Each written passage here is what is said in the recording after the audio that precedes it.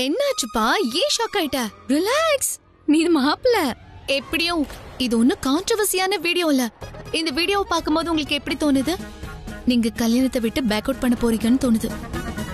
அது மட்டும் இல்லாம அம்மா உங்ககிட்ட அக்காவை சம்பந்தம் பேச வந்தப்போ நீங்க என்னெல்லாம் பேசுனீங்களோ அதெல்லாமே ரெக்கார்ட் ஆயிருக்கு. எல்லா நடிப்பும் இருக்கு. அக்காவை கல்யாணம் பண்ணிக்க எனக்கு விருப்பம் இல்ல, அப்படி இப்படின்னு என்னென்னமோ பேசுனீங்களே. ஒருவேளை நீங்க பாக்குறீங்களா? இருங்க ஒரு நிமிஷம். எங்க போச்சு? பாருங்க பாருங்க. சரி பிரீதா, நான் கல்யாணத்துல இருந்து பேக் அவுட் பண்ணிடுறேன். பிரீதா, சரளா ஆண்டியோட சந்தோஷத்துக்காக கல்யாணத்துக்கு நான் சம்மதிச்சேன். இப்போ உன் சந்தோஷம் நீ சொன்னதுனால நான் கல்யாணத்துல இருந்து பேக் அவுட் பண்றேன். போதும், தேங்க்யூ. அது ஒண்ணு இல்ல பிருத்வி, இந்த வீடியோ நான் சேஃபா தான் எடுத்தேன். ஏன்னா அதுக்கப்புறம் நீங்க நான் அப்படிலாம் சொல்லவே இல்லைன்னு ஏதாவது போய் சொல்லி டிராமா பண்ணா அதுக்கப்புறம் ஏன் அப்படி பண்ணீங்கன்னு நான் உங்களை தேவையில்லாம கேள்வி கேட்க வேண்டி வரும். அதனால நீங்க கல்யாணத்தை நிறுத்துருவீங்கல்ல? ஆஃப் கோர்ஸ் ஸ்ருதி, நீ இந்த வீடியோவை எடுக்காம இருந்தாலும் நான் கொடுத்த வாக்க காப்பாத்திருப்பேன். ரீசனை தான் சொல்லிட்டேன்ல. ஏன்னா நான் உன்னோட அக்காவை ரொம்பவே மதிக்கிறேன் அண்ட் எனக்கு அவங்கள ரொம்ப பிடிக்கும். அண்ட் ஜஸ்ட் பிகாஸ் நான் உங்க அக்காவுக்கு சத்தியம் பண்ணதுனால மட்டும் அந்த சத்தியத்தை நான் நிறைவேற்றுவேன். கல்யாணத்துல இருந்து பேக் அவுட் பண்ணிடுவேன். Happy? Happy. You know what, you two good to be true. இந்த மாதிரி நீங்க இனிமையா பேசும்போதெல்லாம் உங்க இனிமையான பேச்சு மேல ரொம்ப டவுட் வருது எனக்கு. ஏன்னா நீங்க நினைக்கிறது ஒண்ணு, வெளிக்காட்டுறது ஒண்ணு, மனசுல திங்க் பண்றது ஒண்ணு. நீங்க எவ்வளவு ஸ்வீட்டா பண்ணாலும் நான் அதெல்லாம் நம்பவே மாட்டேன் பிருத்வி. எண்ணம் இது ஒவ்வொருத்தர் எண்ணத்தை பொறுத்தது. இப்படி நீ நினைப்ப, நான் ஒரு விதமா யோசிப்பேன். ஆனா எல்லா பொண்ணும் உன்ன மாதிரி யோசிக்க மாட்டால. அப்படி யோசிச்சா அவ பேர் ஸ்ருதி ஆயிடும், அப்புறம் என்ன மாதிரி யோசிச்சா அவன் பேரு பிருத்வி ஆயிடும் இல்லையா? பேசிக்கலி நீ என்ன யோசிக்கிறியோ அது ரொம்ப தப்பு. நான் உன்கிட்ட என்ன சொல்லணும்னு நினைக்கிறேன்னா, நான் ரொம்ப நல்ல மனுஷன். Trust me. நீங்க எவ்வளவு நல்ல மனுஷங்கிறது இந்த கல்யாணத்துல இருந்து பேக் அவுட் பண்ணும்போது எல்லாருக்குமே புரிஞ்சிடும். எனிவேஸ், நான் இப்போ கிளம்புறேன். பாய். All the best.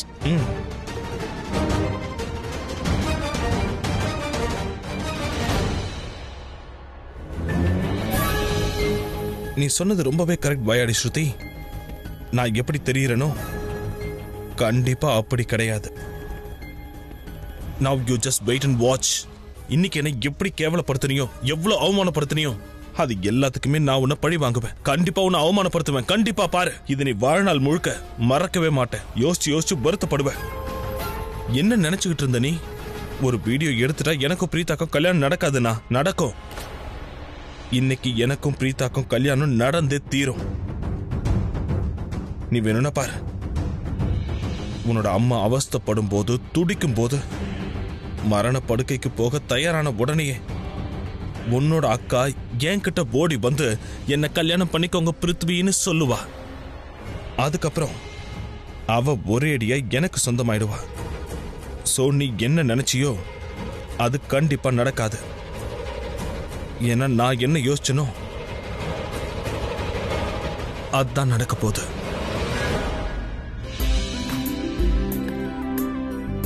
அட சீக்கிரமா முடிங்க, ஃபங்க்ஷன் இன்னைக்கு ஈவினிங் தான். Okay madam. இந்த கேண்டில்ஸ் வச்சு ரொம்ப பியூட்டிஃபுல்லா டெக்கரேட் எல்லாரும் வந்துட்டீங்களா? சரி, பூஜை எப்படி இருந்துச்சு? ரொம்ப நல்லா இருந்தது. இன்ஃபேக்ட் அந்த கடவுளே இறங்கி வந்து எனக்கு பிளஸ் பண்ண மாதிரி இருந்தது. That's so sweet. By the way, Karan எங்க இருக்கான்? எங்களுக்கு எப்படி தெரியும்? பூஜைக்கு கூட வரலையே. என்ன சொல்றீங்கக்கா? கரண் வீட்ல இல்லையான்னு? அத்தை, அது ஆக்சுவலி ரிஷப் அண்ணா கூட வீட்ல இல்ல. ஐ திங்க் கரணனாவும் ரிஷப் அண்ணாவும் ஒன்னா வெளியே போயிருப்பாங்க. ஸ்ட்ரேஞ்ச். அண்ணன் தம்பி 2 பேரும் ஒன்னா போயிருக்காங்க. ஆனா நம்ம யார்கிட்டயும் எதுவும் சொல்லல. என் சந்தோஷத்துல கரணோட, அதாவது யார் கண்ணும் படக்கூடாது. நான் போயிட்டு வரேன். நீங்க என் கல்யாணத்துக்கு கண்டிப்பா வந்துருங்க. I'll be really happy to see you guys. Please வாங்க, கண்டிப்பா வாங்க. எனக்கு பிரீதாக்கும் கல்யாணம் ஆக போகுது. கரீனாக்கா, உங்களுக்கு தான் தெரியும்ல, அவங்க 2 பேரும் சொல்லாம எங்கேயும் போக மாட்டாங்கன்னு. ஒருவேளை என்கிட்ட சொல்லியிருக்கலாம், அதை நான் மறந்துருக்கலாம். I am sorry. நான் இது வந்துடுறேன்.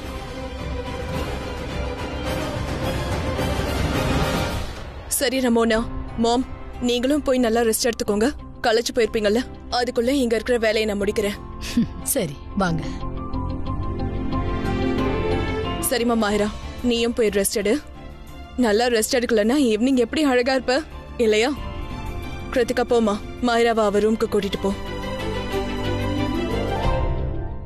போன சொல்றல. சரிம்மா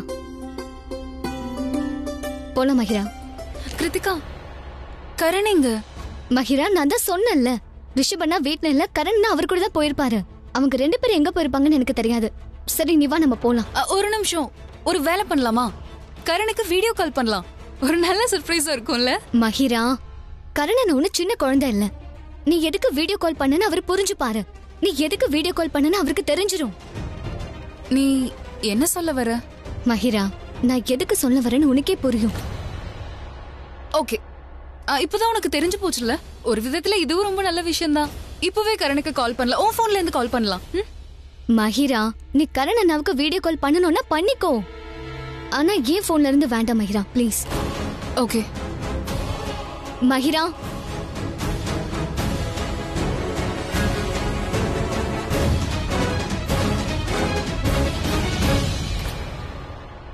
ஒருவேளை கரண் பிரீதாவோட கல்யாணத்துக்கு போயிருக்கலாம்.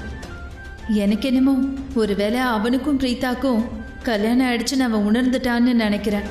அதனால பிரீதா இன்னொருத்தனை கல்யாணம் பண்ணிக்கிறது தப்புன்னு தோணிருக்கு. பிரீதா இன்னொருத்தனை கல்யாணம் பண்ணிக்க முடியாது. அதனால அவன் பிரீதாவோட கல்யாணத்தை நிறுத்த போயிருக்கலாம்.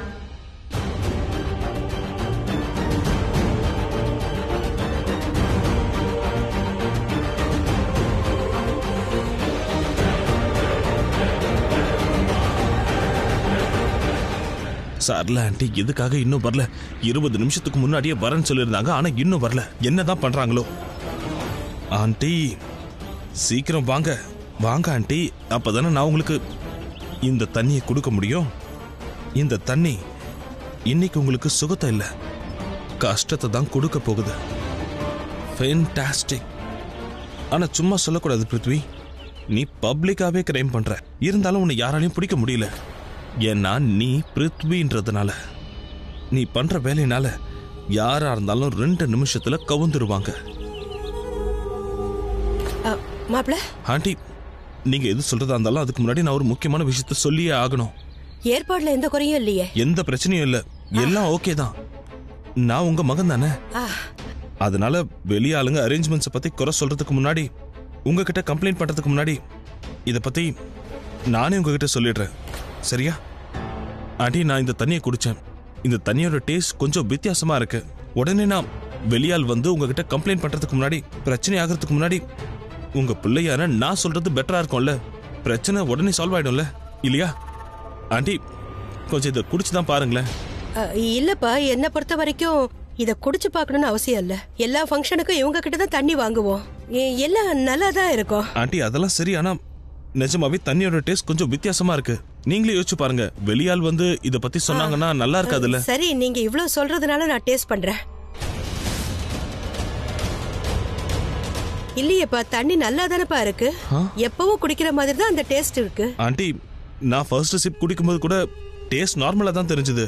ஆனா நான் அதை கொஞ்சம் குடிச்சிட்டே இருக்கும்போது தான் எனக்கு அந்த தண்ணியோட டேஸ்ட் கொஞ்சம் வித்தியாசமா தெரிஞ்சது. நீங்க கொஞ்சம் தண்ணி குடிச்சு தான் பாருங்களேன். சரி சரி, உங்களுக்கு அப்படி தோணுச்சுன்னா நான் மறுபடியும் குடிச்சு பாக்குறேன், டேஸ்ட் பண்ணி பாக்குறேன்.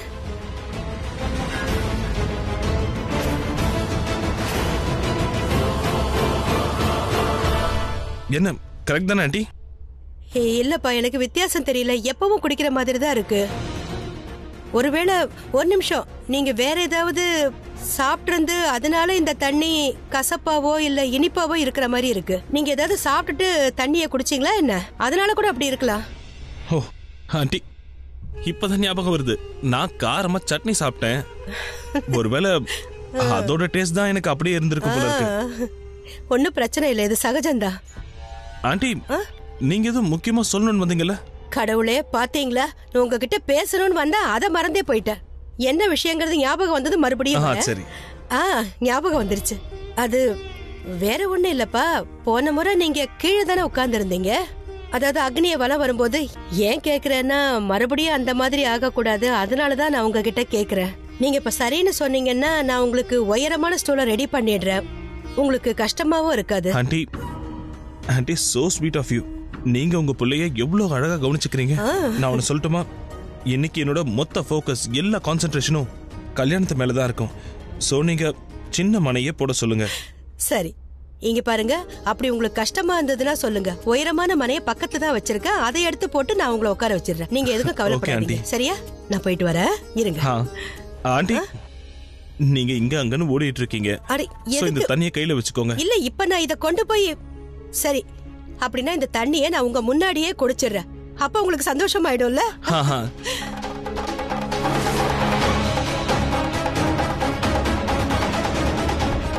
இப்ப சந்தோஷமா?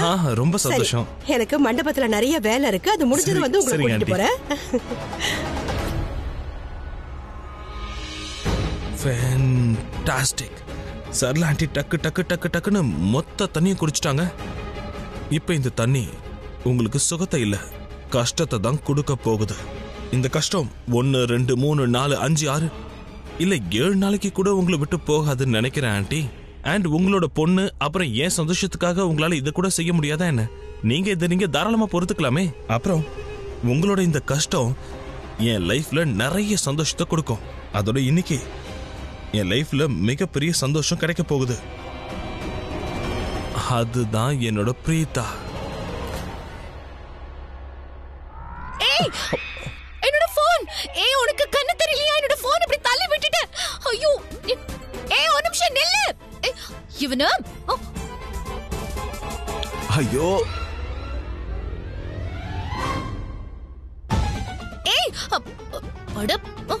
Excuse me. ஹலோ,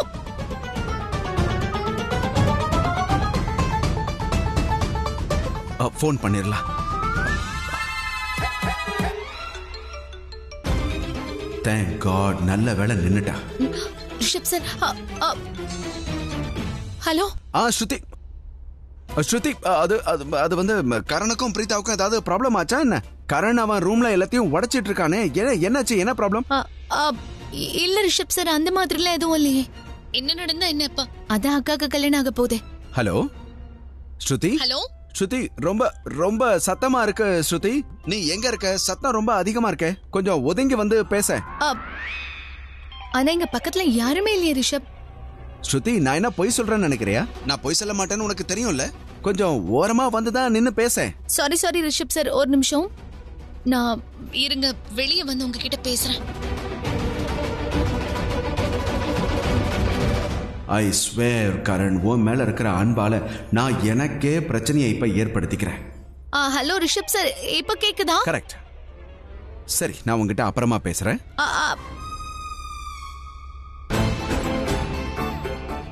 என்னது?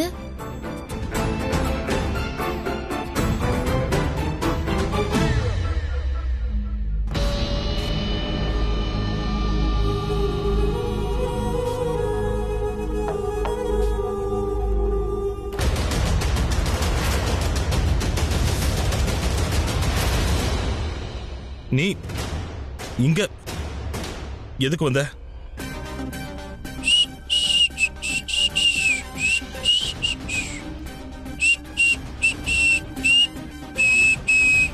எப்படி இருக்க?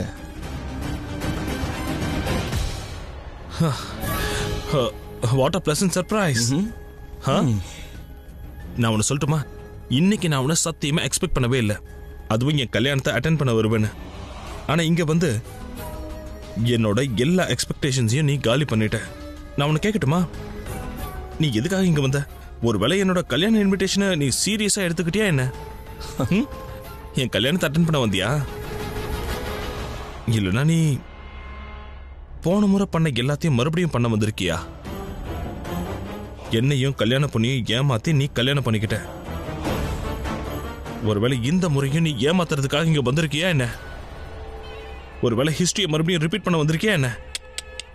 நான் ஒரு தடவை பண்ண தப்ப மறுபடியும் ரிப்பீட் பண்ணவே மாட்டேன். அப்படின்னா அப்ப இங்க எதுக்கு வந்திருக்க? நானா?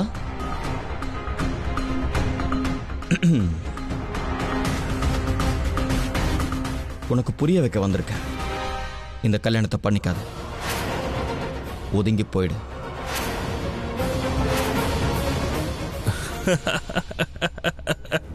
ரொம்ப டைம் எடுத்துக்கிட்ட நீ. இப்ப ரொம்ப லேட் ஆயிடுச்சு. இப்படி சொல்றது கல்யாணம் பண்ணிக்காதன்னு புரிய வைக்கிறது வேஸ்ட். யூனோ, என்னை பொறுத்த வரைக்கும் நீ இதை அன்னைக்கே சொல்லியிருக்கணும். அதாவது நான் உனக்கு கல்யாண இன்விடேஷன் கார்டை கொடுக்க வந்தனே அப்பவே சொல்லியிருக்கணும் கல்யாணம் பண்ணிக்காத பிருத்வி. அன்னைக்கு சொல்லியிருந்தாலும் ஒன்றும் ஆகாது. இன்னைக்கு எனக்கும் பிரீதாக்கும் கல்யாணம் ஆக போகுது. அது கண்டிப்பா நடந்தே தீரும். அடடா, உனக்கு ஏன் புரிய மாட்டேங்குது? அந்த கடவுள் கூட என்னையும் பிரீதாவையும் ஒண்ணு சேர்க்கணும்னு நினைக்கிறாரு. பிரீதா எனக்கு தான் சொந்தமாகணும்னு அவர் நினைக்கிறாரு. இதுல எனக்கும் சம்மதம், பிரீதாக்கும் சம்மதம், கடவுளுக்கும் சம்மதம். ஆனா நீ எதுக்காக தடையா நிக்கிற? இனிமே எதுவும் பண்ண முடியாது. இப்ப நீ சொல்லி புரிய வச்சு ஒன்னும் பண்ண முடியாது.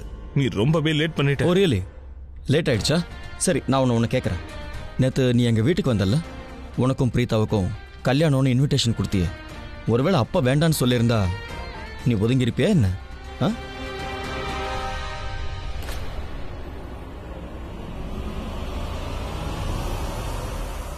கண்டிப்பா இல்ல, வாய்ப்பே இல்ல.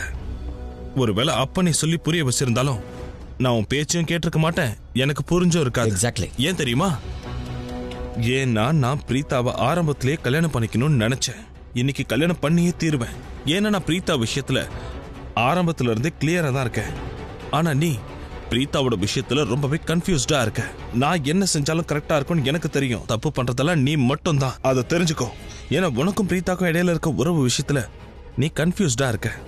நினைச்சா காதல நட்புங்கிறது, நட்பு உறவுங்கிறது. ஆனா இன்னைக்கு டேட்ல அவமானம். காதலும் இல்ல, நட்பும் இல்ல. இப்ப மிஞ்சி இருக்கிறது வெறும் விரோதம் தான். நானும் போனா போதும் விட்டா ஓவரா பேசிக்கிட்ட போற. எப்ப பார்த்தாலும் தப்பு தப்பா பேசிக்கிட்ட. என்னைக்காவது உருப்படியா பேசியிருக்கியா நீ?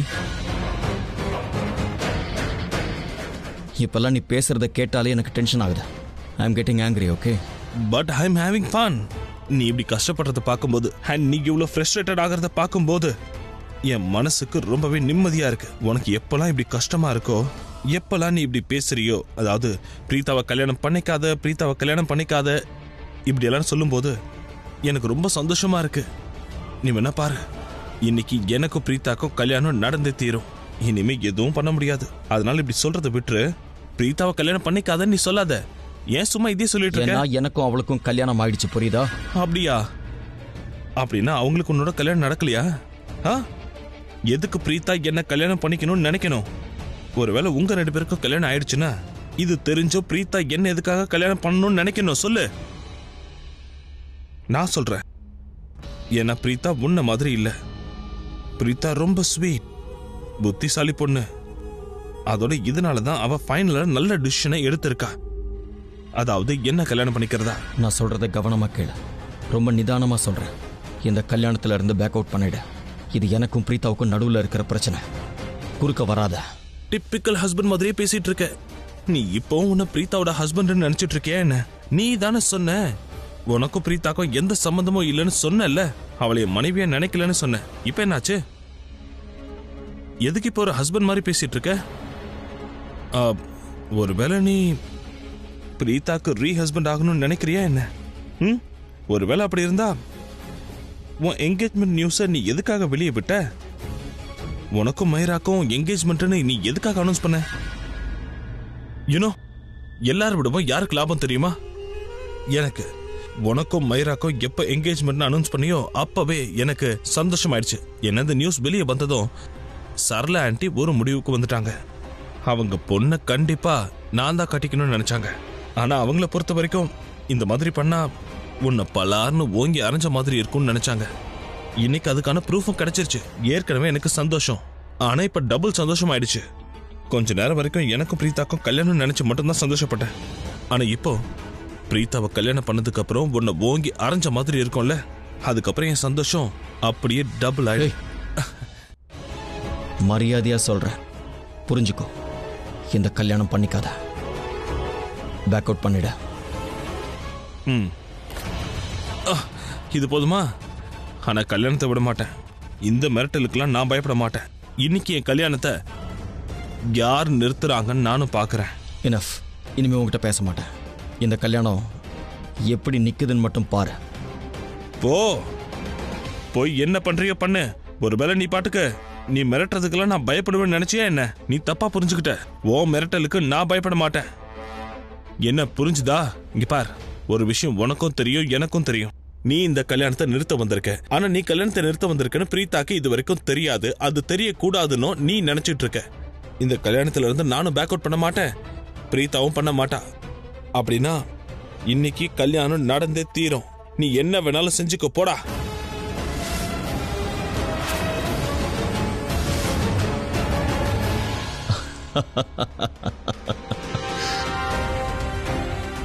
இங்க பாரு, நீ கரண் கிட்ட மோதுற. ஆப்போனன்ட் டீம் என்ன பார்த்து உன்னால எங்களை ஜெயிக்க முடியாதுன்னு சொல்லிட்டா அந்த டீமை அடிச்சு துவச்சிருவேன். நான் அடிக்கிற ஒவ்வொரு பாலும் பவுண்டரியை விட்டு வெளியே போய் விடும். புரியுதா? அதனால நீ யாரை சேலஞ்ச் பண்றன்னு யோசிச்சு பேசு. இந்த கல்யாணத்தை நான் நிறுத்தியே தீருவேன்.